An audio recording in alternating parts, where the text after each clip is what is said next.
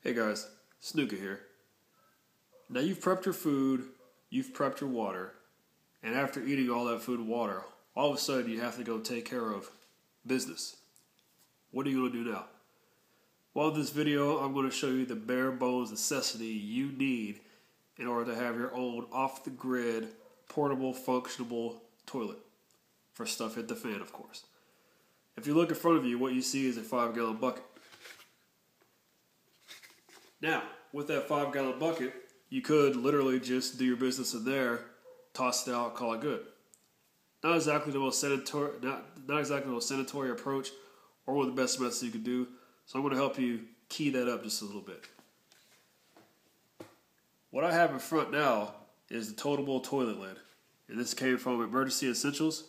But I ordered this off Amazon because the way it worked out, I was able to pay maybe like an extra $1 or $2, but I got 2-day shipping. So for me, this worked out the best. But these are sold, I think, a little bit cheap on Emergency Essentials. So whatever you feel like you want to do, you do that. If you notice that second sub-bullet there, it says it fits on both 4 1/4, 5, and 6-gallon round buckets. So just to show that to you, made a little noise there. When we look at the lid, you can simply just prop it open and then place it right on top of the bucket. And it pretty much, for the most part, snaps in place. I've actually sat on this and tried it, not literally, but just to see how it felt, the height and everything. And to me, it pretty much feels like you're sitting on the same height of an actual toilet. So I thought that was a pretty nice feature. As well, you can close the lid, and you can use the bucket handle to transport it around. I wouldn't recommend that, especially if you had stuff in it. But that option is there if you feel the need to. And now I know what you're thinking. Okay, so I'm doing my business in this bucket. How am I going to keep it sanitary and things like that? And yeah, that's a fair question.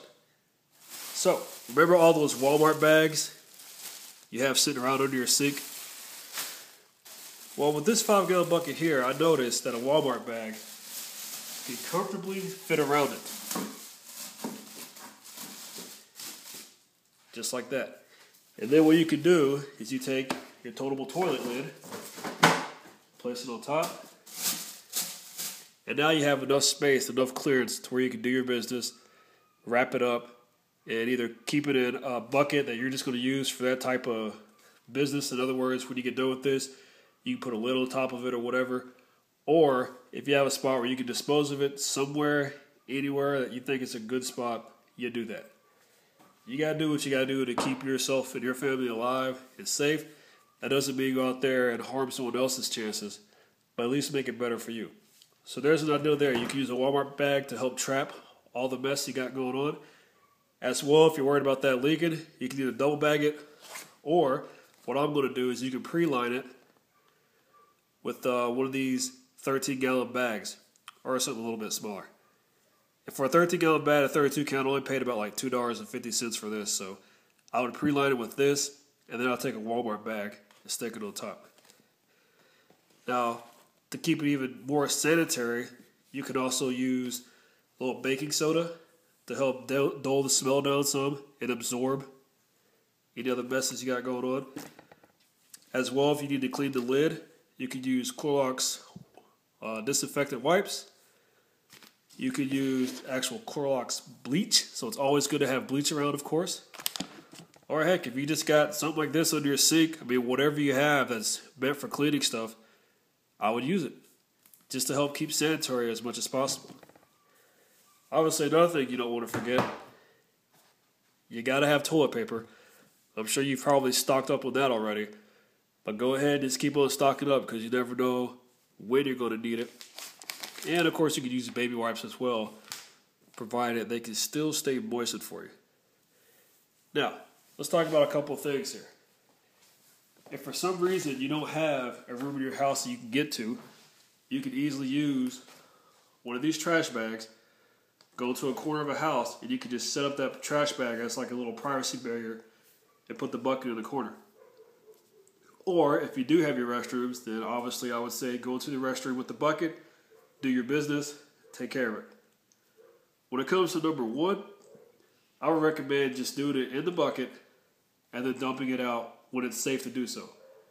Comes with number 2, obviously a different case. You want to bag that stuff. And so to help absorb things, you can either use like kitty litter, just like cats do when they do their business, or you can use the Arm & Hammer, the baking soda that I showed you. There are plenty of different options you could go with, but it really depends what you're going to do. For those of you living in a city, you know, if you kind of think back to the real late medieval times where they used to poop and pee outside the city, you know, that get pretty nasty. You don't want to get an epidemic like that because people are going to get sick real fast, real quick. So it might be the best for you is when you're done doing your business. I mean, you may have to just, when you get a chance, dump it out in the grass somewhere. Or you might have to just actually cap the bucket up and put it somewhere where you're not going to see it again. That's real hard to say. Only you can really determine what's the best practice for you. And, you know, like I said, this is for residential, because for those with like farmlands and stuff, well, if they wanted to, for one, they have enough land, but 2, they could also, you know, cultivate it and use it for gardening. You just have to do your research and learn how to do that stuff. It is possible, though. So that's just my short little video on some ideas I want to give you when it comes to toiletry items, when stuff actually hits the fan, because that might be something you didn't think about. Even those of you that are septic tanks, more than likely your pump might be an electric motor. And unless you have a backup for that, you're not going to be able to get water in and out of your house. So for you as well, you want to go ahead and just stock up one of these. And if you think about it, when you're bugging out, it's good to have a portable toilet with you in case you have nowhere else to go.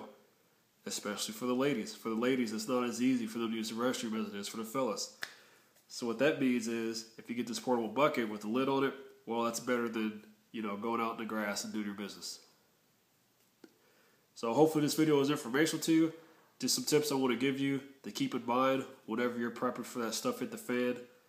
And you've had a good eat of food, a good drink of water, and you got to take care of business. This is what I recommend you do. You do what works best for you. And as always, guys, rate, comment, subscribe. If anyone has any better ideas for toilets or anything like that, please feel free to let me know, and maybe we can see about getting your video posted in a response. Until then, keep it safe, stay prepared, and I'll see you soon. Later.